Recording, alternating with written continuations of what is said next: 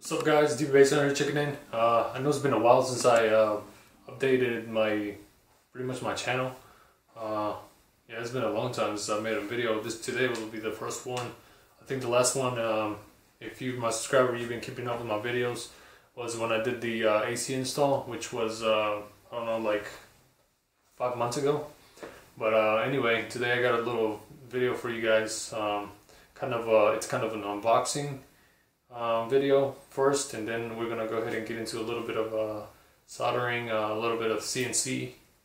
I bought a CNC machine, so yeah, I want to show you guys that, and let's get started. Alright guys, so I was surfing the web, specifically on Craigslist, about a week ago, and I came up on this CNC machine, CNC router. And I think, you know, $700 was a super sweet deal. I couldn't pass it, especially when I saw the Z-axis. It's a real beefy Z-axis, so that's pretty much the reason why I decided to go ahead and make the purchase. And besides, I've been wanting one since, I don't know, maybe 2 years ago. Back when I started looking for these, I think the cheapest that I could find that would be for my budget, I think was $2,300, and I heard a lot of bad reviews about that one, which was the CNC Mogul.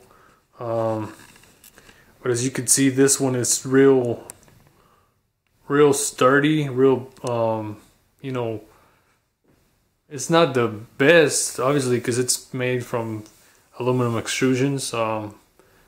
It's always, you know, they're always not as precise as a bigger machine, you know, that has steel parts in it, and a lot of them have, you know, like linear bearings instead of using these V wheels that ride on this. I think they call this a V channel, something like that. Yeah, it's precise enough, you know, to do a little bit of aluminum milling and plywood, mostly what I'm gonna use it for, to cut plywood. So I think it'll be a good starter machine, you know, to start getting into the whole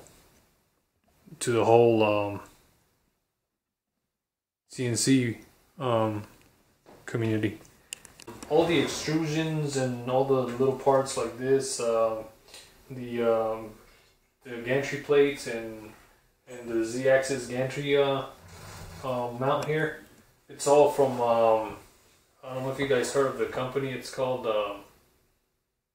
Openbuilds, and this is these are all parts from their designs, pretty much, except for the Z-axis. This is made by another guy. So supposedly that's what the guy told me who I bought it from. Some other guy made this Z-axis and the mount for the spindle and all that. But yeah, I mean, overall, I like the machine compared to the one that I told you guys that I looked up at the CNC Mogul. This is a way better machine. Like I said, I never bought that machine, so I can't really, you know, say if it's good or bad. But from looking at it, just, you know, just looking at the machine, how it was built, you could really tell that it had a lot of flaws, especially where they had their mounts where it bolted to the table. It was pretty bad design. Their gantry extended over. It was a 4-foot footprint, so you could, you know, stick in a whole sheet of plywood. The problem with theirs is this is a 40mm extrusion. They use that for a 4-foot, which, once you combine the weight of the spindle and the weight of the brackets and everything, it starts to sag, so you get a lot of erroneous readings, or when it starts cutting, you don't get the same depth as if you're cutting here on this side compared to in the middle. You know, you get different cuts. But anyway, I guess I'll give you guys a little walkthrough of the machine, and yeah, we're gonna modify. We're gonna be modifying a little bit off from the wiring. So I'll show you guys that in the next video.